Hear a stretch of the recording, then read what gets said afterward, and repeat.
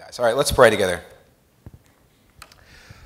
Father, we are gathered here now, and we come to this time where we get to look at your word and see what you would say to us. And Lord, be encouraged to stay the course as we've looked at the story of the last part of Paul's journey in the book of Acts throughout this summer.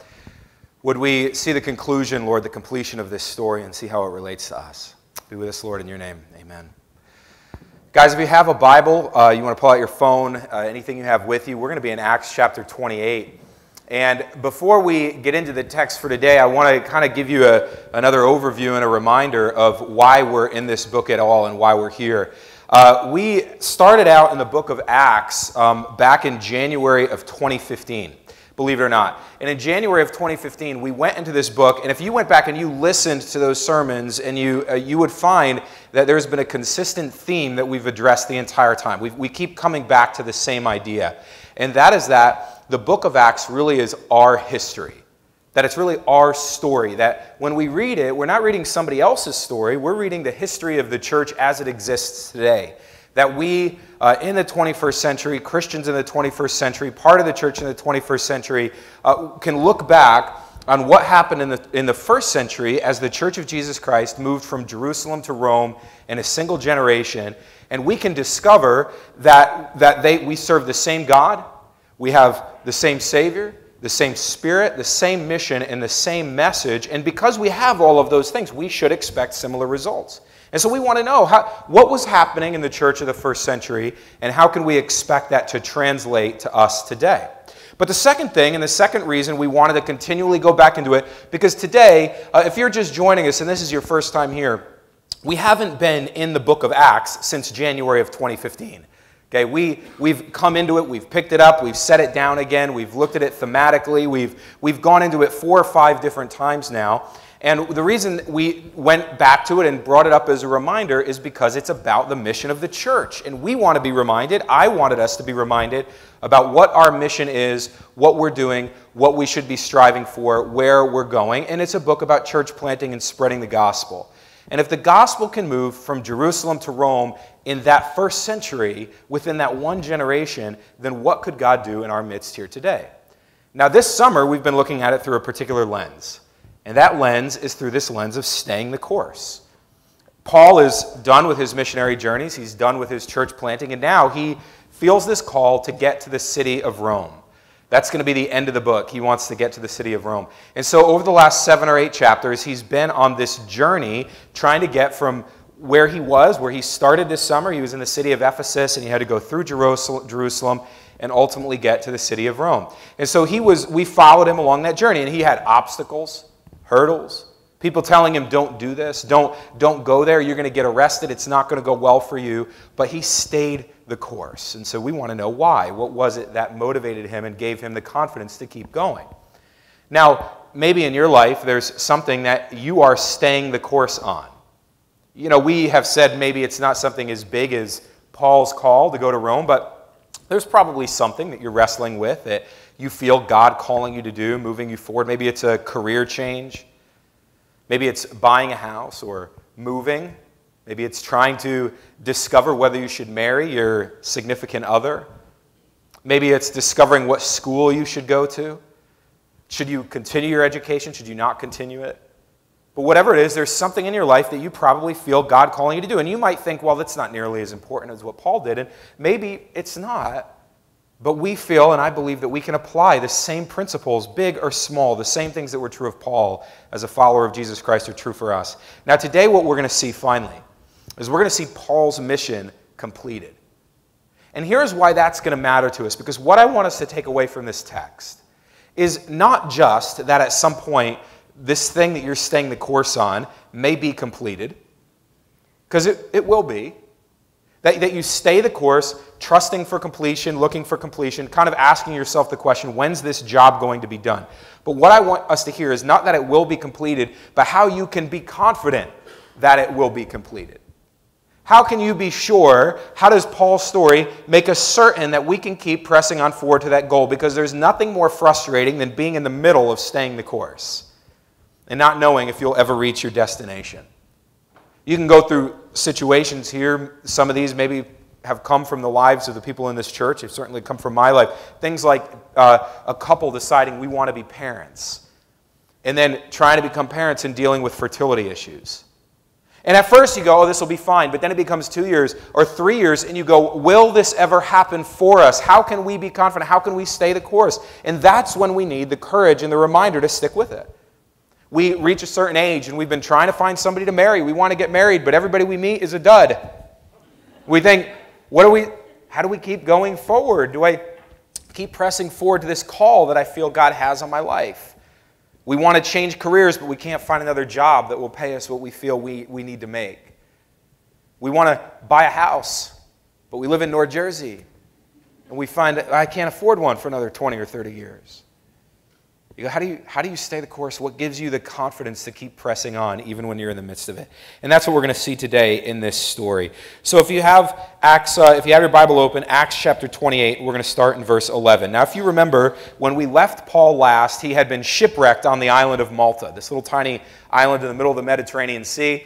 He had been spared from death. All of the other sailors and prisoners on the ship with him were spared from death. And so they ended up having to winter on the island of Malta because you couldn't travel in the Mediterranean Sea during the periods of like mid-November to mid-February.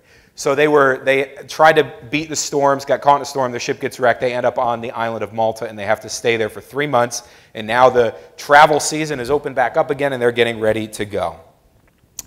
In verse 11, after 3 months, we set sail in a ship that had wintered in the island, a ship of Alexandria, with the twin gods as a figurehead.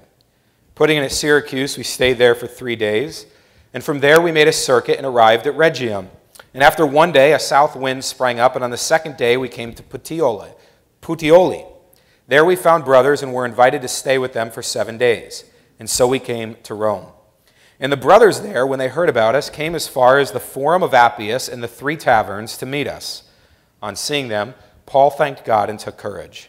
And when we came into Rome, Paul was allowed to stay by himself with the soldier who guarded him. After 3 days, he called together the local leaders of the Jews, and when they had gathered, he said to them, "Brothers, though I had done nothing against our people or the customs of our fathers, yet I was delivered as a prisoner from Jerusalem into the hands of Rome. When they had examined me, they wished to set me at liberty because there was no reason for the death penalty in my case. But because the Jews objected, I was compelled to appeal to Caesar, though I had no charge to bring against my nation. For this reason, therefore, I have asked to see you and speak with you, since it is because of the hope of Israel that I am wearing this chain." And they said to him, "We have received no letters from Judea about you, and none of the brothers coming here has reported or spoken any evil about you. But we desire to hear from you what your views are, for with regard to this sect, we know that everywhere it is spoken against." When they had appointed a day for him, they came to him at his lodging in greater numbers. From morning till evening he expounded to them, testifying to the kingdom of God and trying to convince them about Jesus, both from the law of Moses and from the prophets. And some were convinced by what he said, but others disbelieved. And disagreeing among themselves, they departed after Paul had made one statement. "The Holy Spirit was right in saying to your fathers through Isaiah the prophet, 'Go to this people and say, you will indeed hear but never understand, and you will indeed see but never perceive. For this people's heart has grown dull, and with their ears they can barely hear, and their eyes they have closed, lest they should see with their eyes and hear with their ears and understand with their heart and turn, and I would heal them. Therefore let it be known to you that this salvation of God has been sent to the Gentiles. They will listen.' He lived there 2 whole years at his own expense and welcomed all who came to him, proclaiming the kingdom of God and teaching about the Lord Jesus Christ with all boldness and without hindrance." When Luke sums up this chapter, Acts 28, and what we find in these last few verses is that this really is the culmination of everything that we've been studying in the book of Acts this far. That everything we've been looking at, everything we've seen, the patterns that we've examined, they're all coming to a head right here in this final chapter. That everything we've talked about is right here and again affirmed for us. And you can see that by looking at the story and seeing a couple of details about it. Because as you often see, and as is so often the case, Luke's story is only intended to reveal the story underneath the story. That there's more going on. His record of the details are calling us to consider why things are the way that they are. And so we find here finally, after 28 chapters of the church moving from Jerusalem to Rome, verse 14 sums up chapter 28 this way, and so we came to Rome. So let's consider first the church of Rome. There were already Christians there when they got there.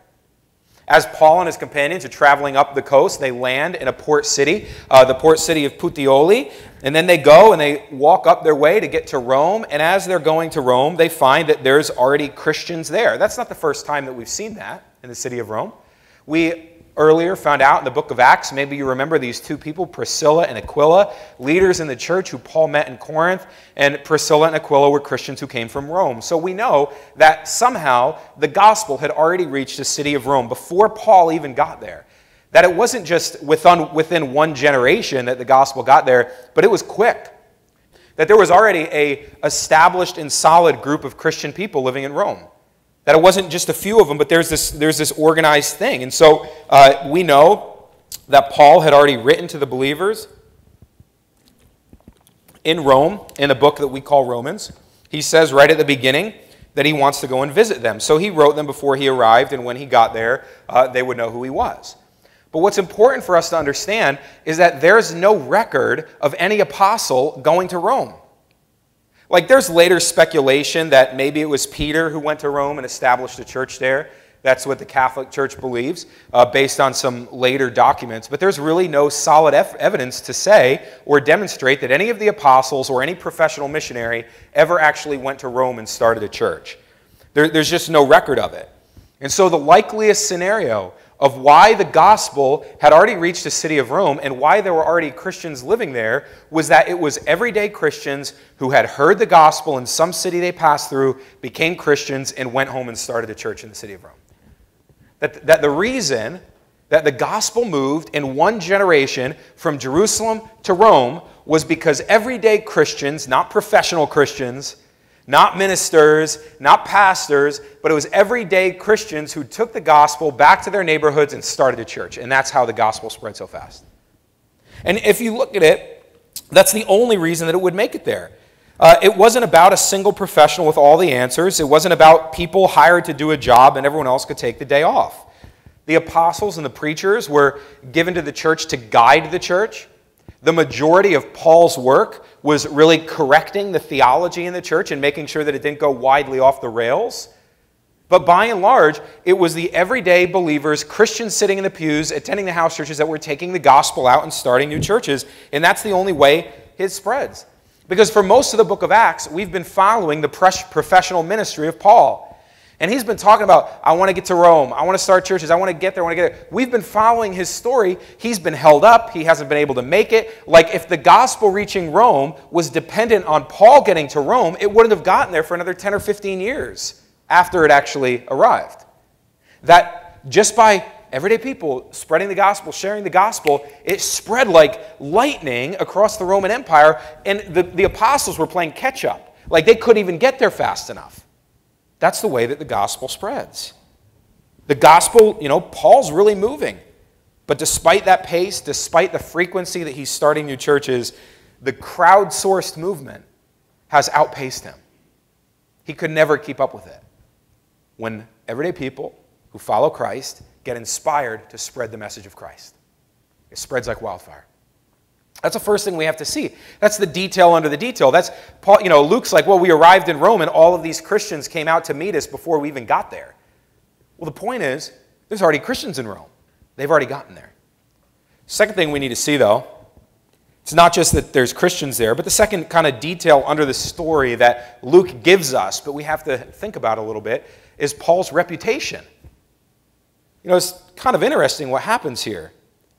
On the one hand, the Christians all know who he is and run out to greet him. So they had either heard about him, received his letter as a group of churches, whatever it was, but you don't run out to someone you've never met, particularly if they're currently arrested and under Roman guard. But they run out anyway. They find out that Paul's coming. They run out to meet him. But on the flip side, the Jewish leaders have no idea who he is. They go, oh, we've never heard of you. And he, to his credit, he calls him to the house he's staying at. And the first thing he does, he's like, okay, guys, look, I got to set the record straight. Here's what's been happening. I don't think I did anything wrong, but I got arrested by the Jewish leaders in Rome. I was handed over to the Romans. I appealed to Caesar. That's why I'm here. Just want to give you guys a heads up, tell you my side of the story. And they're like, we've never heard of you. We have no idea who you are. There's been people coming here from Jerusalem. They haven't written about you. They haven't told us about you. Nobody's mentioned you. Now, I don't know if that's divine intervention, because if the Jewish religious leaders in Rome had known about him, they could have caused a lot of problems for Paul. I don't know if it was the result of embarrassment. The church, the Jewish synagogues that were in Rome would have been underneath the rule of the Jewish synagogues in Jerusalem. It was kind of home base. And so maybe the church in Jerusalem didn't want to let them know that they had this kind of big problem. Maybe they didn't want them to know, because we see the religious leaders and they say, hey, we don't know who you are, but nobody talks well about the Christians. We know what we've heard about this sect. Nobody likes you. Nobody wants you, they say to Paul. They say, so we know about the Christians. We know what's happening. We don't know about you, though, so tell us about that. So maybe the Jews in Jerusalem, they didn't want to let them know that, oh man, this is kind of on us. Like, yeah, we trained this guy. Yeah, he was one of our guys, and then he went rogue, and he became a believer, and next thing you know, the church has spread all the way to Rome. Maybe they didn't want to let him know, but whatever the case, Paul gets there. The Christians know him. The Jewish leaders have no idea who he is, but they say, but tell us the story. Tell us what you believe. Tell us what it means to be a Christian. Because everything we've heard says, nobody likes you people. Now, of course, they're probably just talking about the religious Jewish people that don't like the Christians. But they say, tell us about it. And that's the story underneath the story. So Acts 28 stands as a picture of completion. Paul completes his assignment to get to Rome. He stays the course. And that's what Acts 28 represents, that he's arrived, that he's done it, that sticking the course out, moving through all the obstacles, the hurdles, he finally has arrived. And now, one more time, in the central city of the empire, Paul does what he's done in every other city that he's been to. He starts with the Jews, he shares the good news with them, and then when they reject him, he brings it to the Gentiles. And everything in the book of Acts has been leading us up to this moment. It points to the reality of this completion, that Paul has stayed the course, and now that he's completed the journey, and now on the bigger scale, the advance of the kingdom of God has done what Jesus has said it would do. When he said in the very first chapter of Acts, he said, you will be my witnesses to Jerusalem, to Judea, Samaria, and to the ends of the earth. And now, as we look at this, we see it has arrived at the ends of the earth. That in one generation it has done what Jesus says. And so what do we learn about staying the course? And how do we stay the course? How do we have the confidence to know that if God has called you to something, he will complete it? That if God has called you forward, he will protect you. All of these things that we've brought up, that we've talked about, God's protection, God's purposes, and all of this. But how can we be sure? And so we look at what's revealed in this passage. And the first thing, and I've said it every week, but in different ways, you have to see God's plan. You have to look for God's plan. You can't stay the course unless it's God's plan. Now see, for a lot of people that becomes sort of restrictive. Because we start thinking to ourselves, well, if what I'm doing is God's plan, or isn't God's plan, then how do I know whether I should be doing it or not? And so we don't want to do anything, because well, I have to figure out if it's God's plan first before I do it, and then we just end up not moving at all.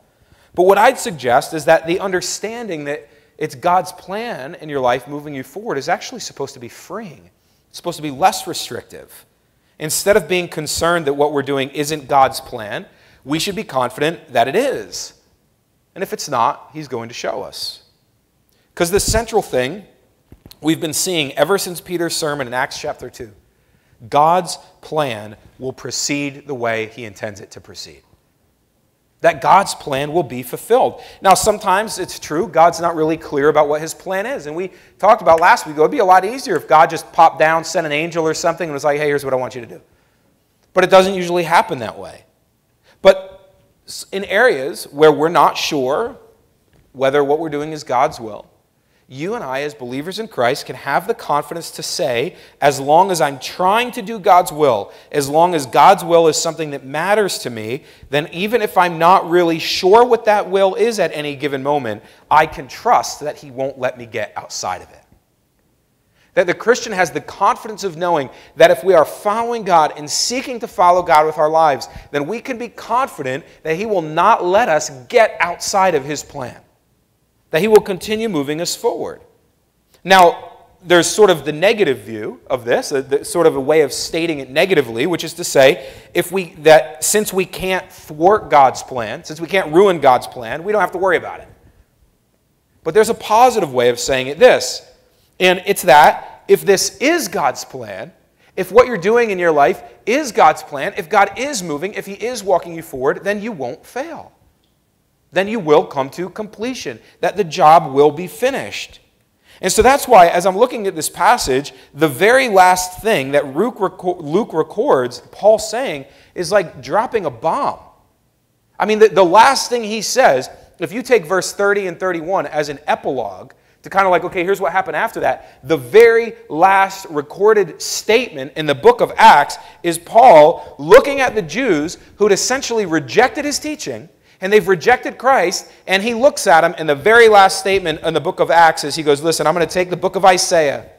You've read the book before. You know what Isaiah is telling you. You're going to keep on hearing but never understand. You're going to keep on seeing but you're not going to perceive. You're going to harden your hearts toward God, and as a result, you will never turn and you will never be healed by Him. And here's the big one. Therefore, let it be known to you that this salvation of God has been sent to the Gentiles. They will listen. Story's over. That's the end of the story. I mean, Luke's like, now here's what happened after that. But the big thing, the whole chapter, the whole book starts out in the book of Jerusalem with God's plan being Jerusalem, Judea, Samaria, to the ends of the earth. And now here we are, the very last thing. And Paul says what Jesus has predicted has happened. You have rejected Him, but the Gentiles will receive their faith. And that's what you see. It encapsulates the entirety of the book of Acts. The book of Acts that begins in Jerusalem, the capital city of the Jews, and it ends in Rome, the capital city of the Gentiles. That's not an accident. That's what the whole story has been about. That God is blessing the nations through the life, death, and resurrection of Jesus Christ. And at the end of the book, just like God has always said, the message will be ignored by the Jews and received by the Gentiles. If Paul's journey to completion is over, if he's stayed the course, the only reason that it eventually concludes is because he knows this was God's plan all along. That he proceeds with confidence, knowing if God has called me to this, then we will press forward. And like I said, some people object and they say, well, if God's plan is going to happen anyway, then I don't really have to try. If God's plan is going to carry itself out in your life, then what does it matter what you do? Just do whatever you want. And that's the objection that some people will raise. But the answer is actually no, and this passage shows it to us. If we have stayed the course and we've arrived at completion, it's not just because of God's plan, although that was the thing that secures it. It was also because of Paul's faithfulness. It's God's plan and it's Paul's faithfulness. Paul fully understood God's call on his life. He understands God's plan. He understood that he was to bring the gospel to the Jews and then to the Gentiles, and he has the confidence to know that if God has said it, if God has ordained it, then it will come to pass. But what that led him to was greater faithfulness, not less. To more work for the kingdom, not less. Continued obedience, not less. To the point that even when he discovers that the Jewish leaders in Rome don't even know who he is, he tells them the truth anyway. He could have been like, oh, you guys, you haven't heard of me? Oh, well then, never mind. I'm Jewish too. Cool. Just gotten out of it. No, believe me, I'm on the up and up. This is a misunderstanding. No, when he finds out they don't know who he is, he's like, oh, well, let me tell you about what got me in trouble. And he goes right into it again. Let me tell you the gospel. You know that Jesus? Yeah, he was crucified. Remember him? You guys didn't like him. He's my Savior. And he's faithful. Because he knew that God's plan was there. That was the thing that secured it, but it was the thing that brought him to the point of being faithful. He presses on. He shares the good news. He stays the course. He keeps doing what God has called him to do. So that when we read that epilogue in verse 30 and 31, he writes this, Paul lived there 2 whole years at his own expense and welcomed all who came, proclaiming the kingdom of God and teaching about the Lord Jesus Christ with all boldness and without hindrance. Paul stays faithful. He doesn't give up. He keeps moving forward. And staying the course, it's what it requires. You see, so when we start thinking about staying the course, I reminded us that whether staying the course in our lives is something big or something small, the same principles apply. And that's been true with almost everything we've talked about in this series, including what we're talking about today. How do you stay the course? What gives you the confidence to keep staying the course? And maybe part of our question is, well, when do we know when I can stop? When do I know when I can, okay, I'm done with this? Can I just stop now? And there's a simple answer. Well, you can stop when the job is done. You can stop when you get to where God has been calling you. You can stop when you've completed the assignment. And for Paul, that was to go to Rome. There was a specific, measurable calling that he knew, that he felt, and he followed and stayed the course with, even when circumstances or advice told him not to. And some of the things that we talked about in your life, if you feel God calling you to have children, then how do you know when you've completed that assignment? When you've had children. If God is calling you to find a home in the area and purchase it, how do you know when you've done that? When you've closed on your house. If God is calling you to change careers, how do you know when you've done it? When you've changed careers. There are certain things, certain callings that are measurable and defined, and you'll know they're completed when you have completed it. When the job is done and you are aware that it's done and you can see that it's done and it's measurable. But in another sense, when we're talking about staying the course, what I hope will happen for all of us is that our view of what that means will be broadened. That we won't just think about the specific measurable things in our life, but we'll think about the broader call. Because for Paul, getting to Rome was just one step, but it was part of a much larger call. And it was one that wasn't going to be completed. And that's the reason that the book of Acts it's just open-ended. Like if you're reading the narrative and you see all that's happened and you see Luke's account of the last 7 or 8 chapters, and then all of a sudden, boom, they're in Rome, the story's over. Nothing else. We don't know what happens to Paul. There's speculation, there's historical research. Where did Paul go? There's in all likelihood, he went to Spain and completed another missionary journey to Spain before eventually getting killed by the Emperor Nero. It's possible that he was killed by the Emperor Nero during this stay, depending on when the time was. But we don't, like Luke would have known, but he didn't even tell us. He doesn't conclude Paul's story, his journey. He concludes that portion, Paul had to get to Rome. And then he says, and then he just went on preaching the gospel. Because there's a sense in which this one measurable thing was completed, but overall, Paul's mission wasn't completed. That he had to stay the course. That he had to keep going. Paul arrived in Rome, but the world was hardly converted. There were more people who needed to hear. Again, he stays there for the 2 years that are indicated, and then maybe he went on. So even though individual assignments might have completed, the overall work that he was called to be a witness, it just never stopped. And that's why I said since the very beginning that the history recorded in this story is our story. It's our story. We're supposed to be continuing it on. The book of Acts doesn't end because the church doesn't end. Luke doesn't complete it because there's no end of the story. Like you are part of this. We are still writing chapters of the book of Acts. That God is still moving through His church. That we are still proclaiming the name of Jesus Christ. We are still preaching the Word of God. We are still doing all these things. The Church of Jesus Christ is still expanding into areas that it had not previously been into. The book of Acts continues. And so we continue to press forward and advance the gospel in whatever context we find ourselves so that the kingdom of God and the teaching of the Lord Jesus Christ continues with all boldness and without hindrance, that we don't stop. And so we might think about our individual assignments and go, how do we know when we're done? And the answer would be, when the work is completed. But the book of Acts is supposed to raise up our vision and our view of what we're called to do in the world. Look at the bigger picture of kingdom advance in the world and make us ask the question, when is the work done? When do we stop staying the course? And the answer is still the same, when the work is completed. But ultimately, the answer is when Jesus returns. When do you stop staying the course in your life? When do you stop staying the course of kingdom advancement? When do you get to hit pause? When do you get to go, you know what, I don't want to be a Christian for a little while? When do you get to say, man, this is really hard, like everything I go through, whether I go through suffering or tragedy or hurdles or obstacles or good times or bad times, when do you get to stop and say, I think I'm just done? The answer is you don't. Not until Jesus comes back. It's not just our individual call. It's not just our specific assignment.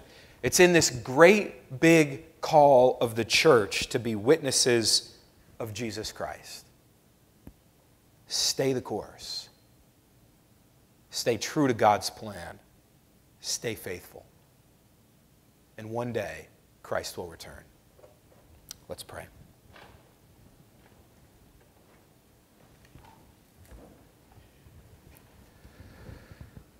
Father, we are reminded now in closing of this book what you, your Son, told us at the beginning. That we will be witnesses in Jerusalem, Judea, Samaria, to the ends of the earth. We're reminded that he said, you will be with us to the end of the age. That we are reminded that he will return the same way in which he left.